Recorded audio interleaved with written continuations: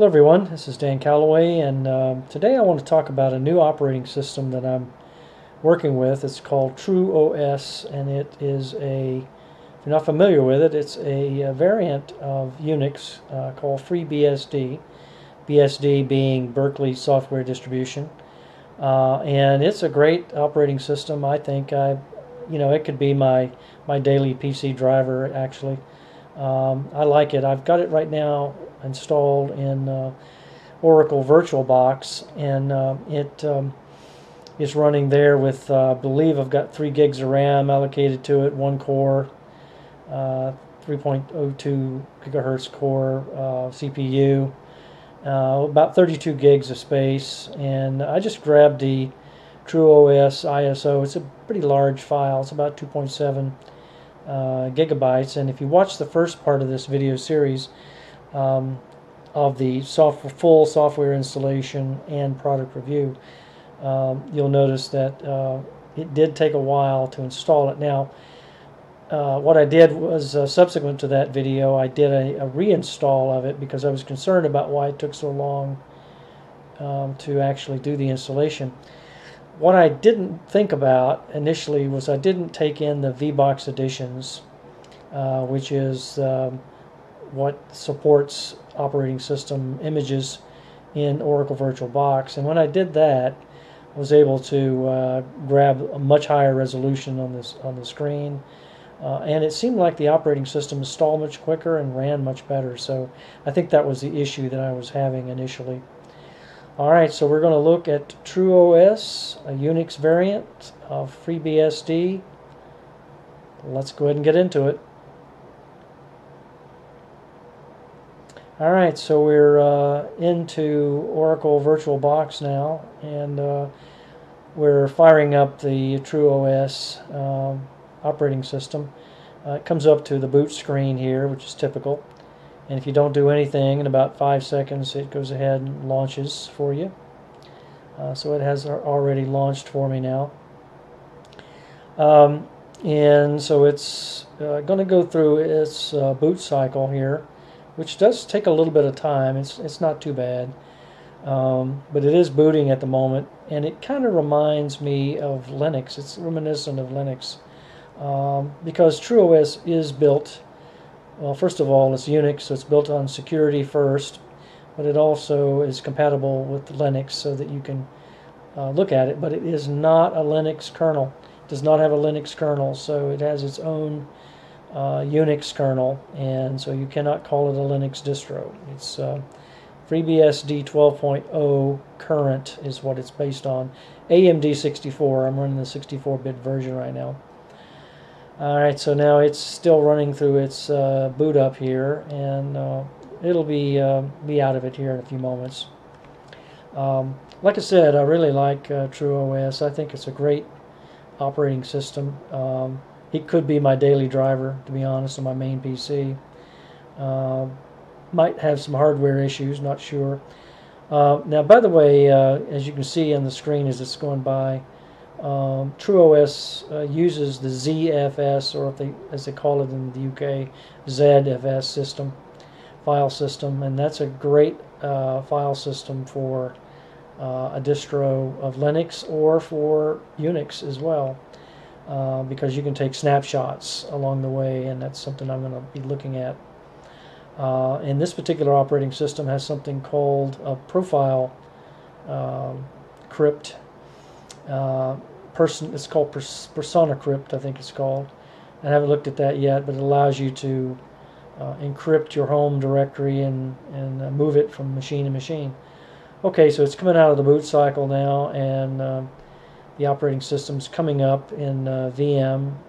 Now, keep in mind that in this whole video, this is running in a virtual machine, so it's going to be degraded a little bit in its the way it reacts, its responsiveness, etc., etc. Okay, so we're on the Lumina desktop at the login screen. I'm going to go ahead and type in my password. Looks like I mistyped it here, so let me go ahead and click OK. And I'm going to go ahead and retype that password. I have a separate password for the standard user and for root, of course, as you always want to do. Okay, so now it's coming up to full screen. and it'll develop here in a few seconds. You get this starting Lumina desktop. You get a quote from a famous person, which I think is pretty neat. This one's from Confucius. Study the past if you would define the future. What it's doing is it's finalizing its startup, and eventually it'll come out to the desktop itself. And we're using the Lumina desktop here. You can install Mate and XFCE, other desktop environments, if you want to, but I just went ahead and let it take the default of Lumina. And here it is, my desktop. Okay, and we're in TrueOS. It's looking good. I've got a few things already installed. I've got the full LibreOffice suite, GFTP file transfer protocol application, some other things, Thunderbird as well. Let me right click here on the desktop and select terminal and get into the terminal. And the terminal's very similar to the terminal in Linux, except you get a % when you're in the standard user instead of a $sign. I'm going to bump up the resolution here a little bit so you can see it. I'm going to log in as root, and so I'm now root, and it's got the £sign here at the prompt indicating that I am root and have root privileges. I want to SSH into my Ubuntu 18.04 desktop, which is the host machine for this VM, by the way, and its IP address is 192.168.1.50. It asks me, do I want to log in? I'll say yes, and I'm giving the password for Data Pioneer on that machine. And I'm logged in now. You can see Data Pioneer-Ubuntu. So I'm going to clear the screen. I'm going to do a listing here, long listing in human readable format. You can see I am logged into my Ubuntu box. The current working directory is Home Data Pioneer, and I am Data Pioneer. I'm going to clear the screen again. And let me CD into the pictures directory, and I'm going to do a long listing, and I'm going to grab one of these pictures here, and I think I'm probably going to grab the Ubuntu Ocean.png. Alright, I'm going to copy that to the clipboard and then come back out to the terminal here, and I'm going to run a secure copy command to copy that to my Ubuntu desktop. Back to my TrueOS desktop, rather. So it's called Ubuntu Ocean.ping, and then Data Pioneer at 192.168.1.16, which is the IP address of this TrueOS machine.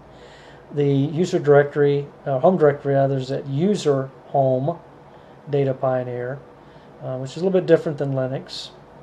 And then I'm going to do a colon and tell it where I want that particular, or pictures rather, I've got to roll that in too. And I'm going to do then, I had a colon already. Anyway, I'm putting in the password and the secure copy 100%, so it copied that file over to my pictures directory on this machine, which is TrueOS. Go ahead and close out the SSH connection. And let's do a long listing here, change directory first rather, to pictures. Oh yeah, I forgot. I've got to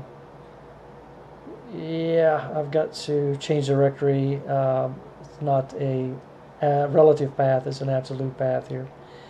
So let me go ahead and CD into the correct location. First of all, I think what I'll do is I'll change switch user to myself, okay, and then I'll CD into the pictures directory. Alright, I'm in there now, so we'll do a long listing, human readable. And there's Ubuntu Ocean.ping, so that's secure copied up to this box here, which is the Unix box from the Linux box. So the secure copy command worked just fine, SSH worked just fine. I did have to install SSH into Linux though. Okay, so you can see here that my IP address, when I do an ifconfig, in the Unix machine, it is 192.168.1.16. So that's why I was able to do what I did. Let me go ahead and exit the terminal here, get out of the terminal altogether, get back to the desktop. Alright, so I'm going to go ahead and show you some couple of things here on the desktop. You can see some of the icons are here. of things that are already installed. And on the desktop in the Unix, you can right click and do launch, which is usually the easiest way to get into an application from the desktop. You can double click on it. I just choose to right click and launch it. It's just a little more secure that way. And you make sure you get it. Alright, so we do have LibreOffice 5, not 6, which 6 is the latest version, as you know. So it's a little behind the times here. This is maintained by, I believe, a couple of people, not too many. Alright, so we're typing into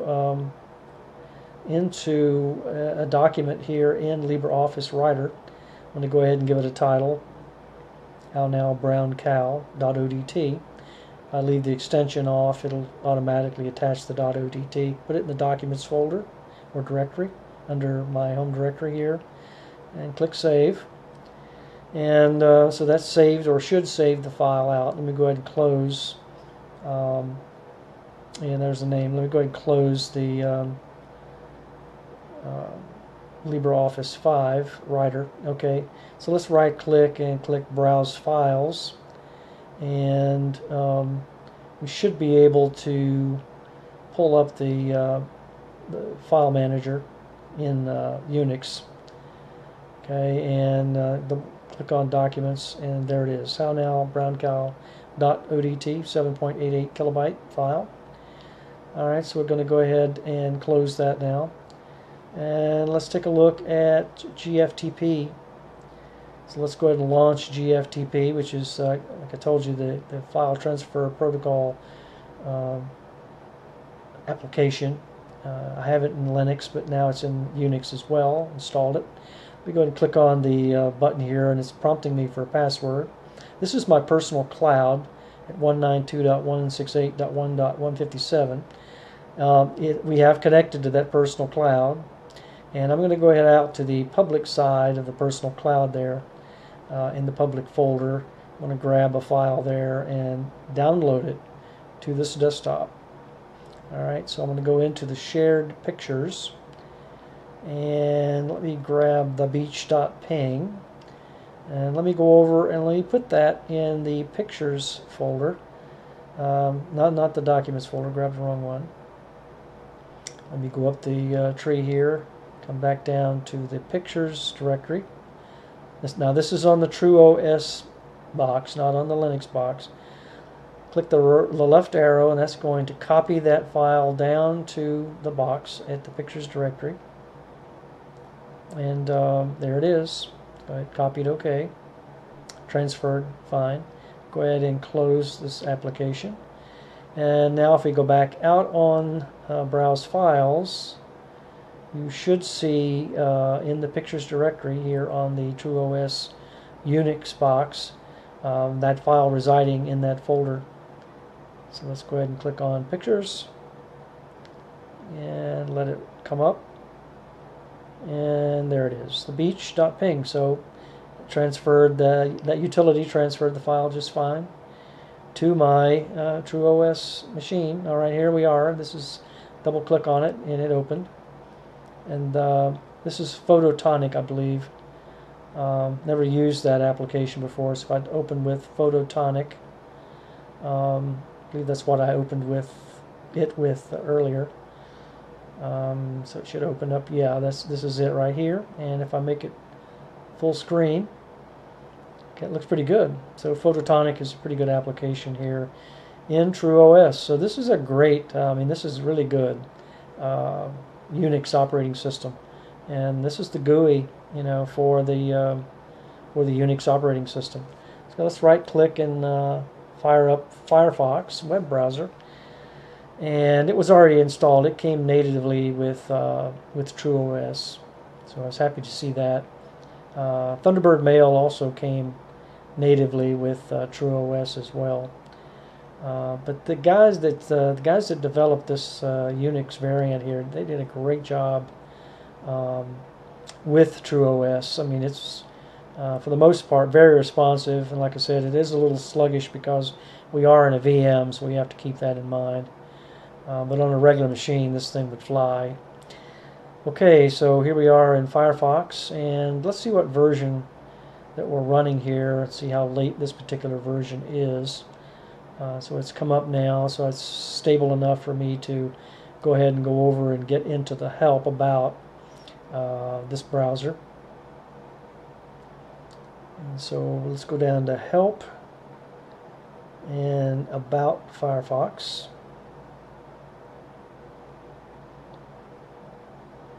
And let's see what version we got going on here. And it looks like it's Firefox Quantum 58.0.2 64-bit. That's pretty much the latest version right there. The only other thing you could do is get ESR, but Firefox Quantum, that's a great version. It's very current, so I'm happy to see that as well. This is bleeding edge stuff here too, by the way. TrueOS gets its bleeding edge updates. If that's what you want, you can turn that off. Alright, so we're back to the desktop again, and let me go ahead and right click and get you into the App Cafe. Well, let's go over first before we do that. Let's look at the wallpaper. The wallpaper that I have here on the desktop is one I pulled in from a picture that I had, and you can pull in pictures by clicking the plus sign here in the app and going in, navigating over to your pictures directory and selecting a picture and pulling it in and then clicking save. You can do automatic, full screen, fit screen, title, a lot of different presentations for your desktop. But here I'm going to go into Files, and then I'm going to go to Data Pioneer and go down to the pictures directory, and see I can grab one of these and then click open and save it. I'm not going to do that. Alright, but yeah, so the only thing I don't like about this wallpaper settings app or utility is you don't seem to be able to go out on the web and get anything. Maybe I'm just missing something. Alright, so let's get back into App Cafe. Now this is similar to, if you're familiar with like Ubuntu, this is familiar to the Ubuntu Software Center. This is how you install all your applications in TrueOS Unix if you don't want to do it any other way. You can go into the terminal and do it, but if you don't want to do that, or you don't feel comfortable doing it, you can go ahead and get into the App Cafe, and there's a bunch of applications. Now it pops up TrueOS to let you know what operating system you're in, like you didn't know, but there it is. Now you can click on these buttons and you can pull up what's available already in the repository. So let's go ahead and click on one of these here. Let's get into the multimedia section, and you can see what we've got available here. Got a whole host of things that are available under the multimedia section here in the App Cafe. So it's pretty slick. We'll find something here in a minute to install, and I'll show you how that works. I don't think there's anything right here that I want to install per se. Well, maybe the clip grab. Let's go ahead. That's a program to download videos from YouTube. So let's highlight it, click it, and when you click it, it opens up inside the App Cafe and shows you that you can install it with the install button on the right hand side, but it also gives you a description, which is really nice, and what it's applicable to: YouTube, Dailymotion, Vimeo. So it's more than just YouTube. Let's click that install button on the right hand side, and it says, are you sure you want to install these packages? It tells you how much required disk space you have, etc. I want to click OK. Now you'll notice the tab says pending one job, and so let's click on that and open it up, and we can watch what's happening behind the scenes, and you can see that exactly why, or what rather, it's doing as it installs this application. So we've got 4 of 15 right now things that it's grabbing from the web. It's actually going out on the web and fetching these things. And my connection, by the way, in TrueOS is through a bridged connection through my adapter that I have on the host machine, which is running Linux 1804. And that's a great way of doing it, by the way, when you're in VirtualBox or VMware either. Just bridge your connection, and then you get the same IP address. DHCP will issue an IP address in the same network that your host machine is on, so it'll talk to it. Alright, so no pending now, so that means it's installed. If we click the install button and let this come up, you can see that it's in that list when it comes up, but it has to load it and refresh. So let's go on over. The clip grab is at the top there, and so let's go on over now, and we can go ahead and close this out. And when we do, clip grab should be on the desktop already, and there it is. Clip grab's on the desktop, and so I'm going to right click on it and launch it. See what it looks like. Never used this particular application before. There it is. Looks like pretty slick. You can do download, settings, about, search. So I'll have to play with this later, but you know, it lets you download videos directly from YouTube, which is something I do from time to time. Let's go ahead and close that, and let's see what we can do next here. There's the TrueOS handbook. We are running the Lumina desktop, so there's the Lumina theme. So let's right click on it and launch that. This is the theme engine for Lumina. Lets you tweak the Lumina theme itself and do various things like changing the color scheme, changing the style, changing the palette. There's a preview window there that shows you what's going on. We're doing an active palette, so that means any changes we make will automatically be reflected in the preview. You can change the effects, the fonts, the icons, the cursors, the general styles and desktop styles. Those are the ones that are enabled, and it doesn't appear there are any available on the right. But if you had some, you can right click or right arrow over. So let's launch the desktop configurator and the configuration and bring that up. And within this, let me go ahead and bring that up to full screen. Here you can change the appearance of your desktop. You can change the theme, Windows effects. Oops, kind of jumped out on me there. Let me go back into it again. Let me close that. And yep, jumped out again. This happens from time to time here with this particular application, I've noticed. So let me get back into it again. This time I'll try not to get it to close. It might close on me again, but if it does, I'll just reopen it. Not a big deal. Alright, so let's see. You can change applications here. Keyboard shortcuts. Here you got all your applications of your major ones. Your web browser, email client. There you go. There's the App Cafe. There's Screensaver. Auto Start. Those are programs that automatically start up when you boot the machine. If you got a check mark next to it, that means it will automatically start up. Like the sysadmin client will automatically start up at boot time. Alright, and so let's get out of this. Oh, and you might need to change the mouse configuration. I noticed the mouse was a little fast here when I was getting into it at first. There's your user settings, your localization, general options, for setting up different users. And on the setup part of this particular operating system, it did ask me to set up a standard user and in addition to the root user and give each a password. Okay, so we clicked on the server information for the services that are running right now. And there's a database connected to this, and it's got to sync so that until it actually syncs that database, and but this is the first time, so it may take a little bit longer than normal. It will eventually present on the screen all the services that are currently listed and whether they're actually running or not running, whether they're set up to automatically start at boot up or not. And you can make changes to that if you want. So just got to be patient here with the operating system. It looks like closed on me, perhaps. Oh, there it goes. I just hit the wrong button there. So it's still syncing, so just have to be patient. There we go.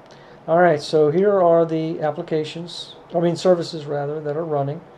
If it's true, if it says false under running, it's not running. Start on boot is either true or false. And then there's a description of what the service is. I want to highlight the Bluetooth. It's not currently running. and it is not currently set to start on boot. Now, it may not, in fact, start up for me because I don't have Bluetooth on this host laptop. So I'm going to go ahead and see if it will start up. That could be why it's not started up right now. And if it doesn't, I'll just go ahead and close the screen. And it does not look like it's going to start up. So if it can't detect it, obviously it can't start it. It's a service that's listed, obviously, in the operating system so that if you do have it, it's there. But it's not running, and it's not set up to start up automatically on startup. But it's still syncing, so I don't know. But I'm going to go ahead and close it. Get out of it. Let's go ahead and close the desktop settings as well. And let's see what else we can do here. Here's the Thunderbird client. I'm going to launch Thunderbird, show you that.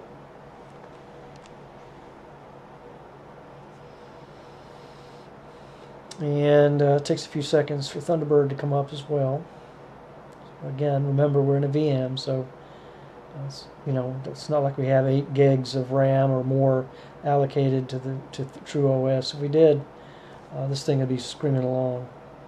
I've only got 3 gigs of RAM. I could have given it 4, but I only gave it 3. I probably should have given it 4. Alright, so let me just right-click and launch it again. I think I missed it when I did it. Should come up this time.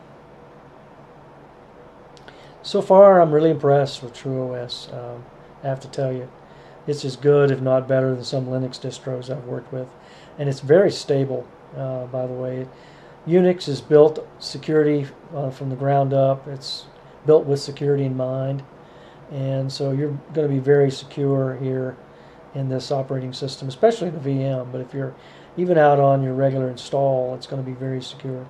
Alright, so this is the start menu basically for TrueOS, and here you have a menu, and you can see various things there in that menu when it was open. There we go. Now we're in the sysadmin control panel, which is what I clicked on, and you can manage your SSL keys, you can manage your boot environment. You click on the firewall. So we're in the TrueOS Unix firewall right now. You can see port 22 on TCP for SSH, which is your secure shell login. If you click that button there, it gives you the entire list of applications or processes that can be running on your machine, and you can go into the firewall and you can tailor those to your liking. What I'm going to do is I'm going to highlight SSH and close the port.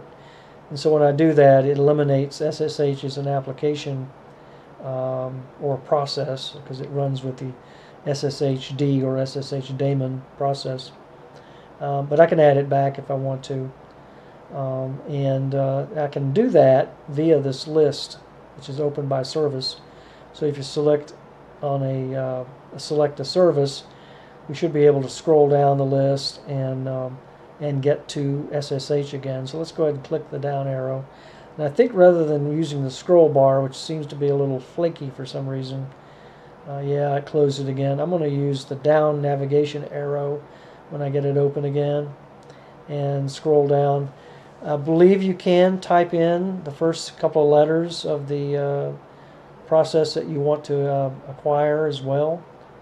Yeah, see, it keeps closing it, so I'm going to go ahead and use the down arrow, and let's go ahead and get back into it again, and also type in S and then SS for SSH.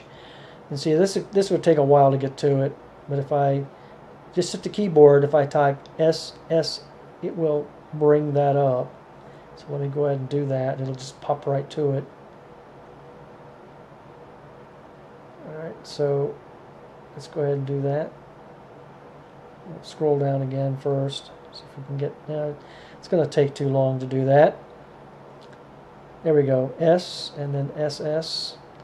And that should take us right down to SSH.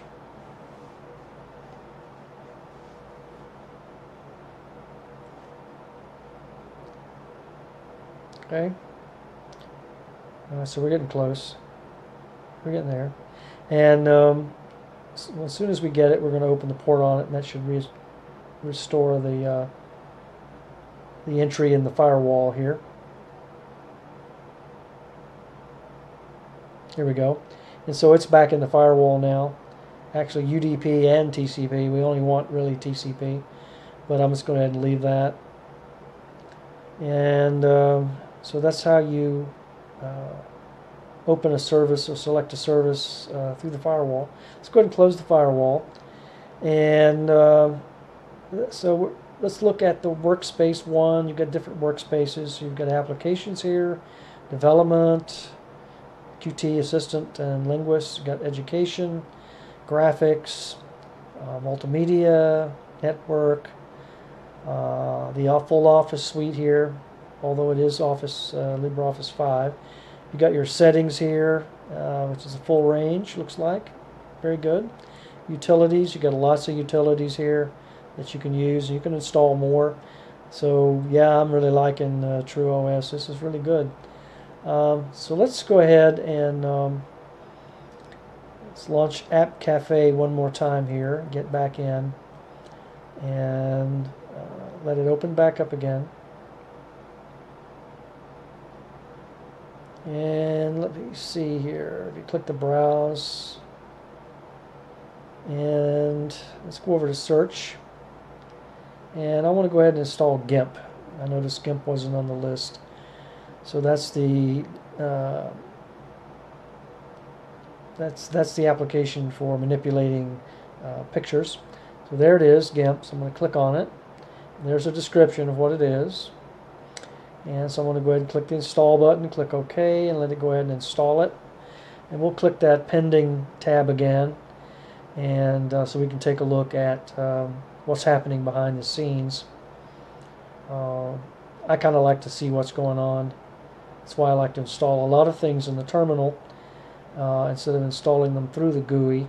However, for Unix, until I get used to the command line a little bit more in Unix, I'm very familiar with the command line interface in Linux, but the Unix command line interface is a bit different, and so it uses a different package manager. It doesn't use apt like Ubuntu does, or zipper like SUSE Linux does. It uses something called PKG, which makes sense, and you see that reminiscent in Linux, by the way. When it does a depackage after it installs something, that's the Unix coming forward in the Linux there. So if you do see that when you're installing packages, when it's finishing them up, it always seems to run the depackage utility to finish those up, clean it up. Alright, so we've got 27, 28 of 31 right now that it's fetching for GIMP. It's checking the integrity of what it downloaded, which is really nice. It checks all the files to make sure that they haven't been intercepted and malware been injected into them, that kind of thing. It uses the SHA-256 fingerprint to do that, and I really like that. And like I said, Unix is very secure by design. Alright, so it's extracting these packages now, and then it'll begin installing. So it's extracting each one and then installing each one in turn.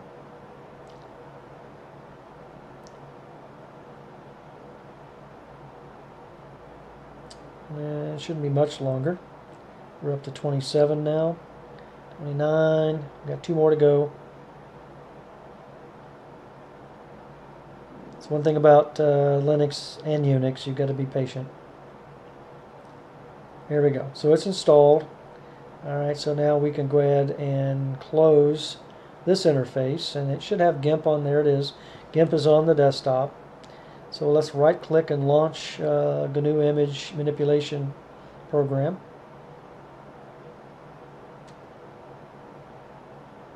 Now the one thing about GIMP is when it comes up, it has to do several things. It looks for data files and it queries for new plugins.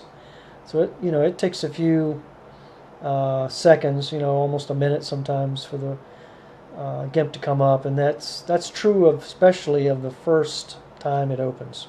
After that, it stores a lot of information in cache that it uses, and so it'll open up a lot faster on the second time around. That first time around, it does take a little while to open up. That's okay. We got time. All right, so it's still querying for new plugins, doing its thing, and it'll refresh that here in a moment, and then it should open right up for us.